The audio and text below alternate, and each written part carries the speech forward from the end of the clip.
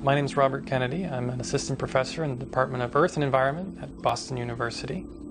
All of these images are numbers. Now we can display them on a monitor as different colors, but what we work with analytically are the numbers themselves. When we're looking at how processes affect landscapes, you need to understand how the processes unfold over time. Hindsight's 2020. Landsat gives you that hindsight. In the Pacific Northwest, known for its timber, right, for producing lumber. So you've got a stable forest, and it looks kind of the same to the satellite over time. Then you come along, cut down all the trees, boom, it's a lot brighter.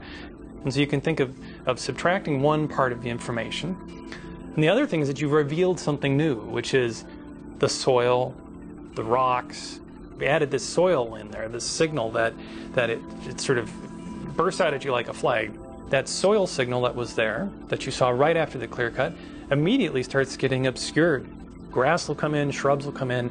So as that happens, the soil gets covered up, and so you can actually watch that whole process happen, from an older forest to this bright soil to recovering vegetation. So the progression in the bark beetle is we have a fairly stable lodgepole forest. There'll be sort of an explosion, an epidemic of these beetles.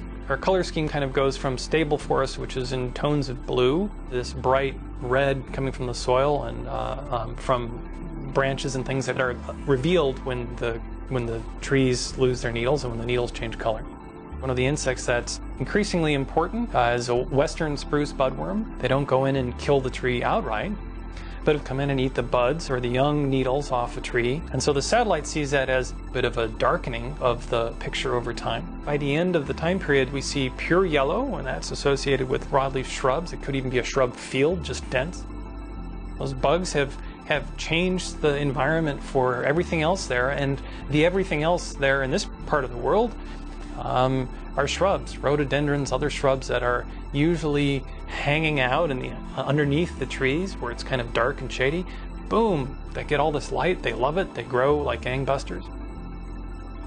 One of the interesting things about managing forests in the Pacific Northwest, you can see a very strict delineation on your landscape from the satellite's perspective, and that's just a manifestation of the policy differences, of the ownership differences. The idea behind science is to develop understanding, ultimately to be able to predict and understand process.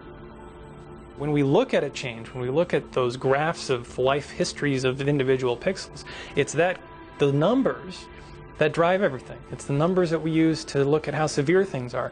It's the numbers that we use to quantify how long did it take, or when did that start, or how big was that clear cut.